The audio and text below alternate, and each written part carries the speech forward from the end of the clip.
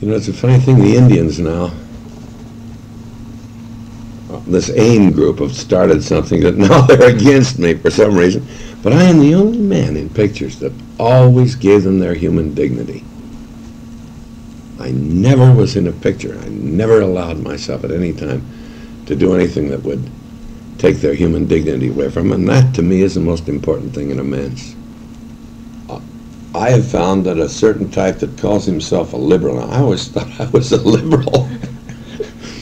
I came up terribly surprised one time when I found that I was a right-wing conservative extremist, when I have listened to everybody's point of view that I ever met, and then decide how I should feel. I mean, but this so-called new liberal group, Jesus, they never listen to your point of view, and they make a decision as to what you think, and they're articulate enough and in control of enough of the press to force that image out for the average person. For some reason, maybe it's these pictures, they have not been able to do that with me.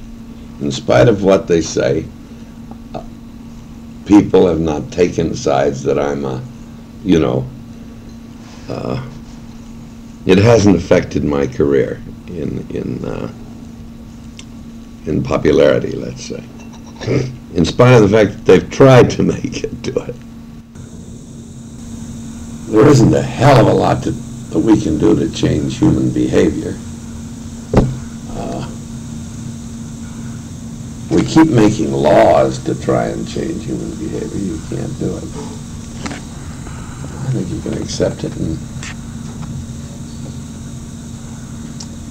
feel how you would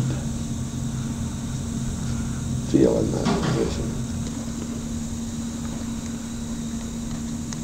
You're being conned into Keynesianism and socialism now.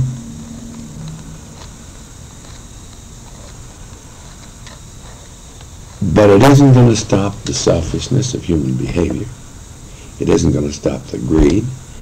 If you take $20 and give $1 to every son of a bitch in a room, and come back a year later, one of the bastards will have most of the money. I mean, it's just human nature, and you're not going to whip it with a lot of laws. I think when you make people conscious, as communication gets better, and you make people conscious of somebody in trouble, starving or something like that, the average person will help. But of course now they've got so damn many charities, and there's so much professionalism. You know, there's if you have a charity, you hire some professionals to work up the charity, and by the time you get the money, you get $4 for the recipient and $400 for the administrators. So I mean, Christ, I think there are people who try to affect a thinking where they know more than some other son of a bitch, and try to put a false impression on what human nature is. Christ's sakes, we have proven that we go back to hope at the first opportunity. Just throw out a little fish and bam, they're out there ready to grab it. So we are optimistic. We have to be optimistic. Christ, what else would there be in life if you lose optimism?